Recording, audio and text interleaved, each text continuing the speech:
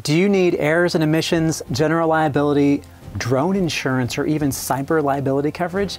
Then let me tell you about our sponsor, Claim Professionals Liability Insurance Company, or CPLIC. Founded 16 years ago by independent adjusters for independent adjusters, CPLIC offers products to give you peace of mind while you help your insureds get back to the way things were before the storm.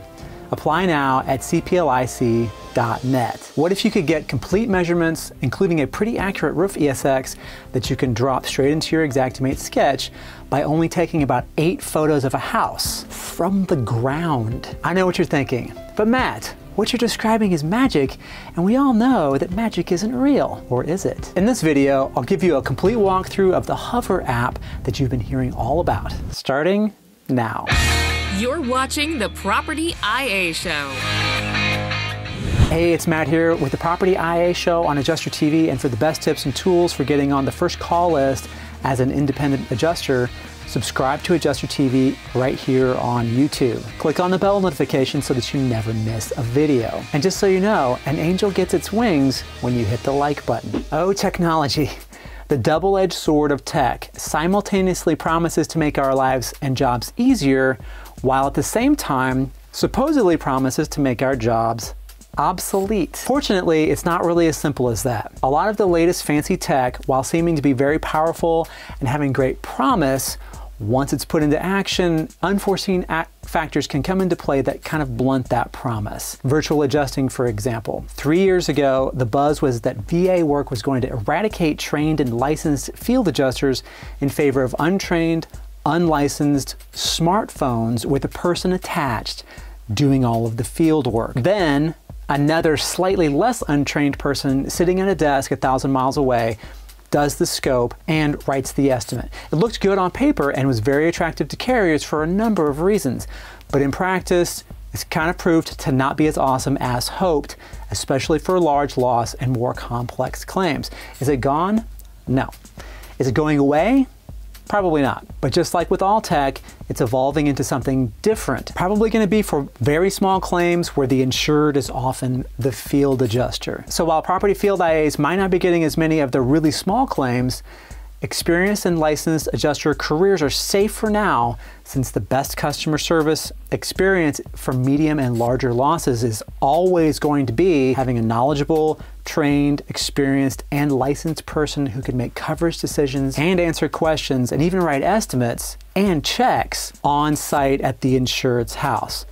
Okay, well, what about drones? We'll get into that in a second, but first, I want to tell you about our new sponsor, the IA firm CCMS Associates. CCMS Associates dedicates their management team to training and developing a talented adjusting team. That's you and me. As a full-service independent insurance adjusting company, CCMS Associates specializes in every part of the claims service cycle, including day-to-day property claims, casualty claims, complex claims, and residential and commercial losses.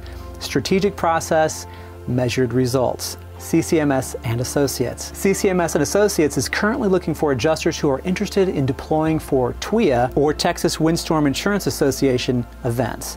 For more information and to join their roster, send an email to careers@ccmsclaims.com or visit ccmsclaims.com/work with us. So everybody was terrified that these little toy helicopters that have $37 worth of plastic and parts and cost $1,100 were going to buzz in, and that field adjusters would be replaced by punk kids showing up with a drone to do hail inspections. Again, this hasn't exactly turned out that way.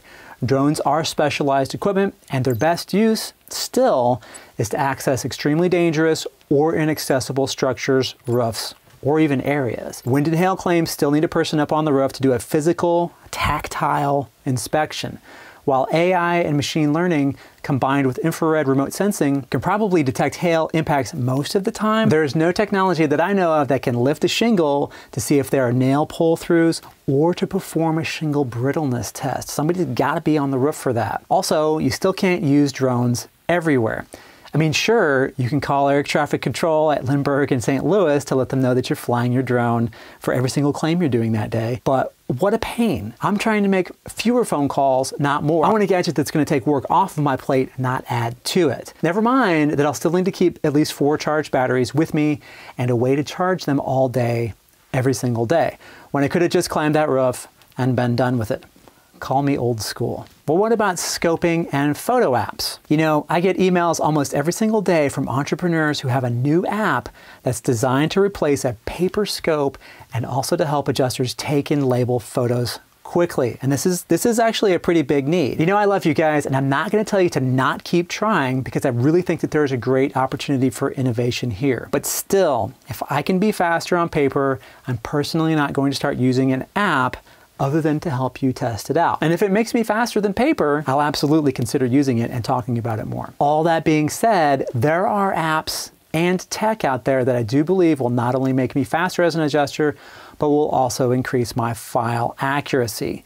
The Matterport system is one of them. I've got an interview and a complete Matterport Pro 2 demo coming very soon, and I'm very excited about it. It's a long video. The other one is Hover. By now, if you're an adjuster or you're researching independent claims adjusting as a career, you've likely heard of Hover. The more I heard that IA firms and companies like FileTrack were working to integrate Hover into their workflows, the more I realized that I needed to check this out for myself. So in this video, I'm going to walk you through using the Hover app to get the photos that the software needs to create the measurements, 3D model, and ESX. And in the second video, part 2 of this one, I'm going to show you what you get and how you can use it to write your claim, as well as how I would incorporate Hover into my claims workflow for maximum efficiency. Okay, first things first, download the app and install it on your phone.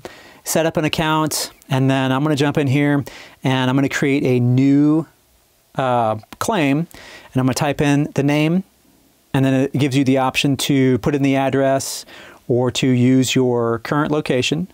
You can put in the claim number, and then you're going to select the deliverable type, and in this case I'm going to choose Complete 3D. Then from there, I'm just going to start taking photos, and the phone will ask you to turn the phone, to turn everything sideways so that you can get, you know, proper orientation.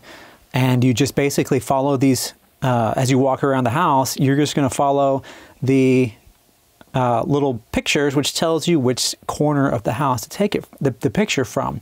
And basically, you're going to want to try to get in corner to corner, have the house inside of the frame. So if you need to back up a little bit, maybe get that tree out of the way, in order for the software to create the dimensions from your photos, it wants to be able to see everything in the photo.